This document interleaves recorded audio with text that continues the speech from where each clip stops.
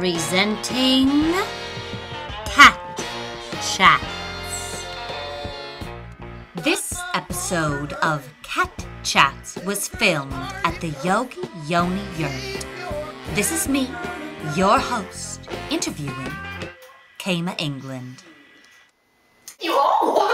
He's a little bit of a climber there, isn't he? Sure is. Oh my gosh. We are here with Kayma Englund and her cat Barnaby, who is, as we might say, somewhat of an aggressive lover. He sure is, that little Barnaby. Tell us a little bit about what you do. I know you are a yoga instructor. Yes, yoga and then also Reiki healing. Interestingly enough, for cats, Reiki actually just comes naturally. They're sort of always generating it and are attracted to it. They feel like they have sort of started or created Reiki energy. And you can do Reiki on pets also. So with Barnaby's last girlfriend, I had quite a miraculous experience with her because she was quite the bitchy little cat. After doing daily treatments on Mushu, she was snuggling up in my room until she left. Meow. Tell me about times when you and Barnaby get the chance to snuggle. The reason why I fell in love with him was because he was so snuggly and such a friendly little kitty. I looked up the covers, and then he calls me out. And there he is. You can see, with his little tail caressing your face as he comes through the room and he brushes up against you, stroking your side with his soft, silky fur, like so. Yes. Oh yes. A little floppy walk. A little floppy walk. Oh, I can see. Do you like other cats, Barnaby?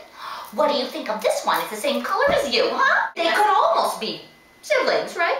So you have your little routines, as we know that cats tend to like these, and when their routines get thrown off, their whole world goes into shutdown mode. Especially for Barnes. Kayma has had Barnaby for quite a while, and they have gone on some adventures together, and they are about to embark on another one. You'll be venturing west. Right, west. Yes. I got the carrying case. We're just going to hope for the best, but I don't know if he could take the trek via car across country. To fly, also an option.